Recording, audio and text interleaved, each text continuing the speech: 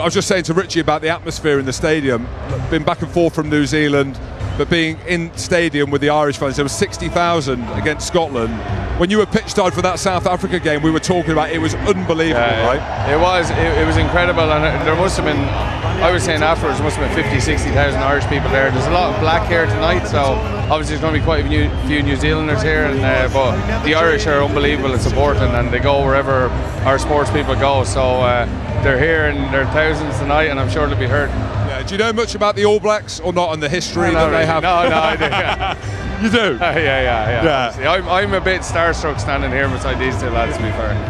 And you, Scotland hero.